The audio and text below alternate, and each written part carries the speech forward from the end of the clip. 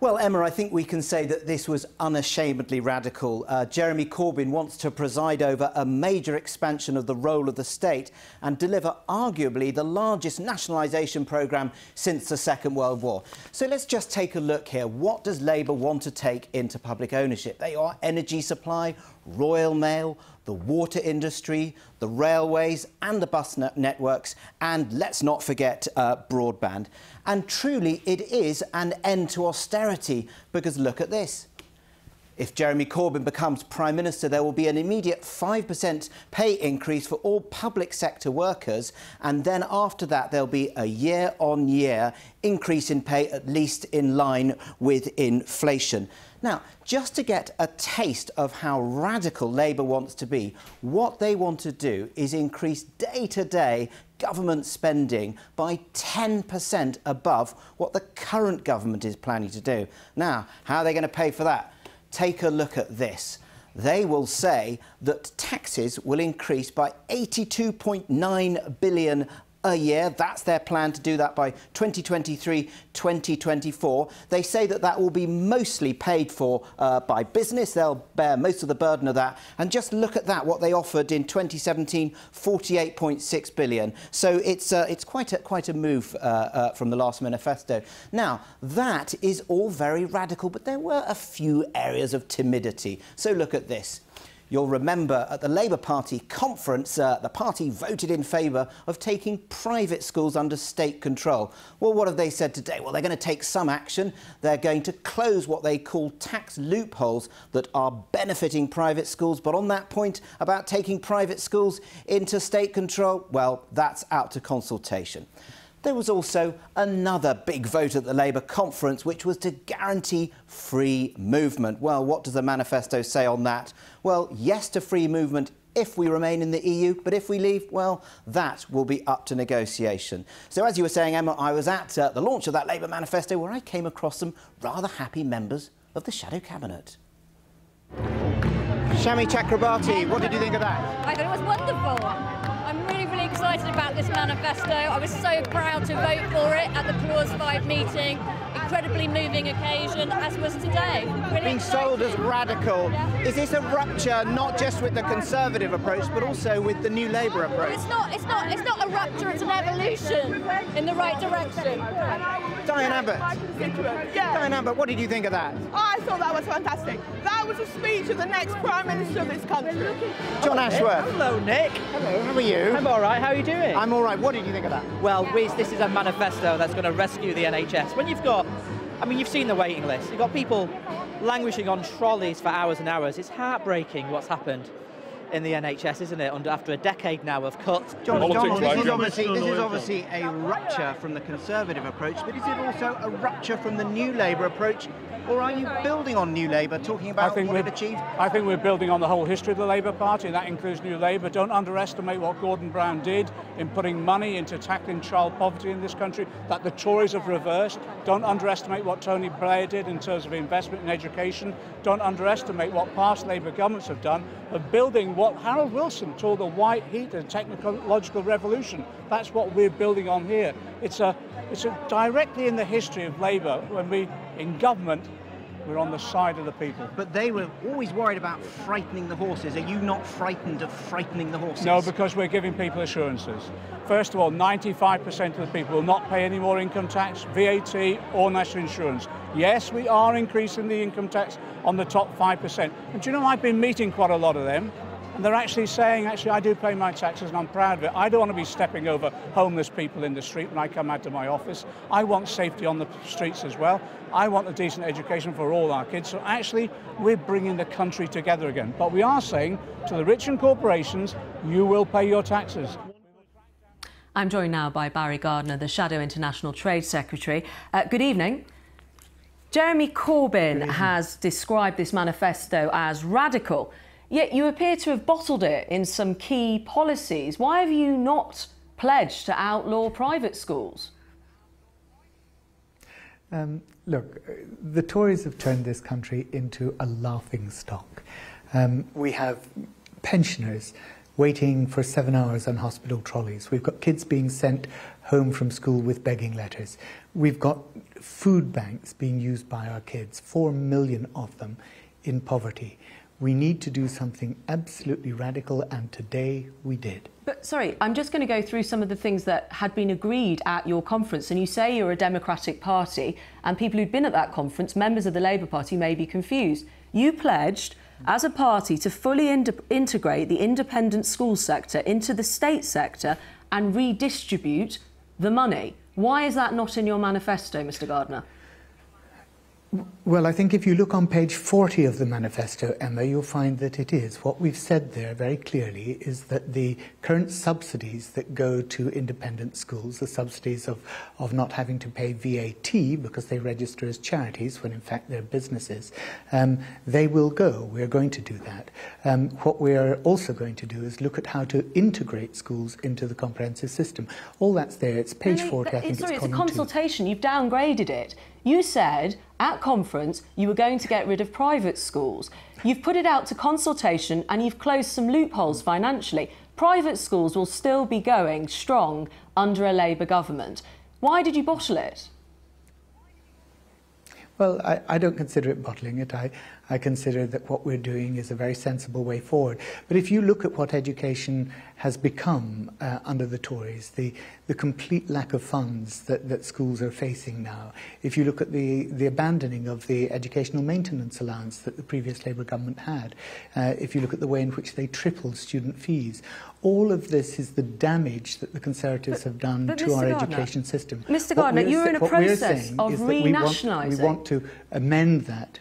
You are in a process of renationalising rail, mail, water and energy. This is your opportunity to do it with schools. You haven't taken it. You've farmed it out to consultation. If I go to a different area of green here, you've also watered down your green credentials. If I could just say this. There was a hard and fast target there at conference. If you let me answer one question. There was a hard and fast target at your conference. One question before I move on to the next. Then what you were saying about schools, it's not a matter of bottling it. It's a matter of doing these things progressively. You can't just close down institutions that are dealing with our children's future overnight. So it's a sensible way forward. Now, as to your second question. Well, I hadn't finished the second question. I will say that, but it is not I who said that. It is you at your conference that put that forward about schools, and that's what went through at your conference. And you say what happens at your conference is what your party pledges to deliver. I'm only going off the party's words. Your green credentials. Sorry. To move on to the green credentials, you asked for that second question. There's now no hard and fast target. It went from, again, at your conference, to be carbon neutral in this country at 2030. Now it's on track, I quote your manifesto, for the 2030s. In fact, if you quote the manifesto, I think what you'll find is we've said that the overwhelming reduction in our in carbon emissions will have taken place by 2030, and that we are planning to go to net zero as soon as possible thereafter. Now, that is the most radical manifesto commitment from any government anywhere in the world on the new Green Deal.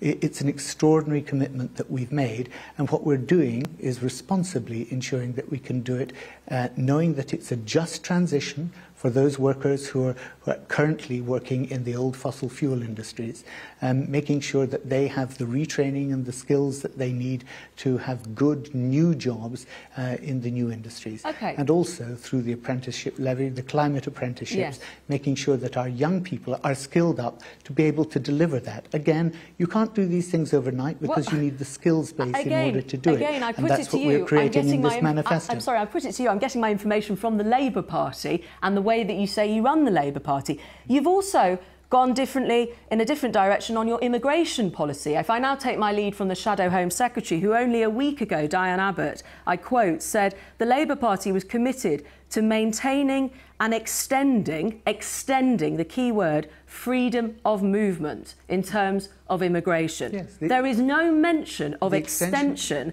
Was she out of the loop? No, I'm sorry, I don't think that's correct. I think we have talked about extending freedom of movement, but that's actually for people who are EU citizens living in this country and those living in the EU. So we're talking about extending those rights, making sure that anybody who came here when we're a member of the EU has extended those rights. Obviously, we don't know at this point whether we will be leaving the European Union or not, and therefore we're open as to what would happen thereafter. Well, David Blunkett, the former Home Secretary this week, did say that the Labour Party had to stop looking in two different directions on the policy of immigration. And you have a Shadow Home Secretary saying you're going to actively extend the number of immigrants coming to this country. And then we have a Labour Party manifesto that simply says, well, we don't know what's happening because of Brexit. It doesn't provide much clarity for voters. No, sorry. Look, we've always been very clear that we'll not set arbitrary immigration targets because we believe that's the wrong thing to do for our economy. If you want to have a thriving economy, then you need to adjust the net migration figures into your country to support the skills and the jobs that you need to have that thriving economy. Okay, so immigration will go up, it will go down, but it will do so in accordance with the needs of the economy, not as the Conservatives have tried to do it by fixing arbitrary immigration targets and then letting your economy suffer as a result. 100,000 vacancies in our health service at the moment. That's not what we want. We want to be investing in our health service, but that means the skills as well, the 43,000 nurses that we need in our health service. If I could ask you a very straight question. We now know how the Labour Party plans to help future students. There will be no tuition fees, therefore no debt. Will you clear the debt of those students who have been charged already to go to university if you get office? Look, it's a tough question, it is. And let me just say this, that at the moment, the government, in its last fiscal statement earlier this year, actually had to admit that it was going to have to write off a very large proportion of that debt. It was simply not being paid. And this should have been reflected in the budget that was cancelled in November by the government. Now, we're going to have to look at this very carefully to see what we can do. But what is clear is that a large part of this money is... You are... No, Emma, you are getting an answer. Well, you're saying you're going to look at it. You're not getting a simple answer. What I'm saying to you is that already a large part of this debt is not being paid off, and therefore the government is not getting the benefit of it. And we will need to take that into account when we look at what we can do for those students who had those fees imposed upon them by the Liberal Democrats and the Conservatives when they were in coalition with each other in 2010 to 2015. The answer is you don't know. You're going to look at it. That's the answer. You don't know if you'll write off that debt. That's a very fair reflection of what you just said. Of course it is, because it's not a commitment that we've been able to make in the manifesto. It's not something that we've been able to cost because the Conservatives have not produced the budget figures, which would have been in the November budget. But above all, you're rather, it seems to me, extraordinarily accusing us of a lack of ambition when in your opening piece Nick Watt was saying that this was one of the most ambitious programmes of public investment that this country's ever seen. Mr Gardiner, at no point did the words... we need that. Sorry, at no point, just not to be misquoted myself, did I accuse you of a lack of ambition. I talked about it not being perhaps as radical as some of your own members may have hoped for on your schools, on your green, and with regards to clarity over that student debt, and also looking at what you're going to be doing around immigration when one member of the Shadow Cabinet has said something different than what seems to be in the manifesto. I'm merely trying to get clarity. Now we do have a manifesto. The manifesto is the clarity. That's the mistake you're making. You see, what conference does is it sets policy. And, for example, on the green policy, you'll be aware, or you should be, that in fact there were two separate, different policies that were passed on our green policies at party conference that didn't actually agree with each other. But the manifesto is the definitive commitment that we have made to transform the lives of people in this country, to bring real change and real hope to people who are desperately struggling. Mr Gardiner, I have to call time there. I do thank you very much, though, we all do, for your time this evening.